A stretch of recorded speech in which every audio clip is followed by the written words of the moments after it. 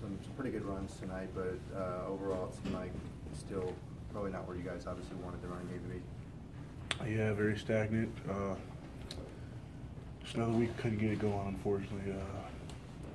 It's disappointing, but we're going to keep moving forward and keep working hard. Obviously, you can't quit, so we're just going to keep doing what we can do.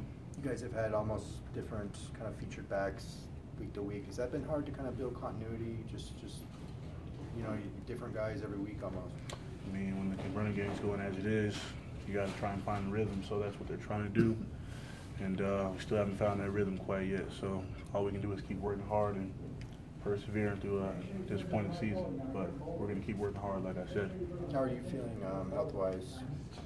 It's a long season, obviously a little banged up, but good enough to play a full game against Colorado. It was a pretty good team, and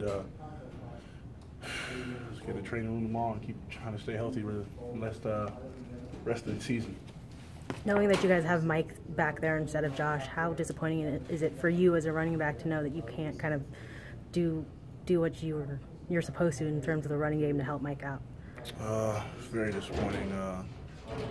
Obviously, Mike was throwing the fire, and we would hope to help him out by having a running game, but unfortunately we haven't done that. But I feel like Mike's done a great job of leading the team and just being a great leader through a tough time. So he's doing a good job. From the press box, all we see are the penalties. Was there a lot of talking back and forth that led to some of these penalties? It seemed a real personal game between the two teams.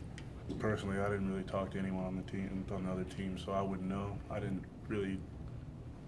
wasn't on the field when any of those personal fouls were called, so personally it was just a regular game for me. With you coming in here, used to beating Colorado your whole career, what's it like to not? It's like any other loss, it hurts. Nothing special, just a loss. Bad L. How do you guys kind of keep it together going forward right now?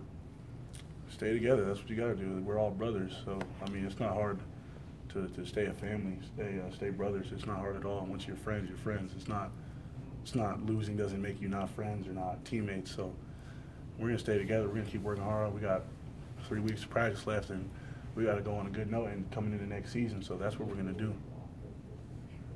Thank you.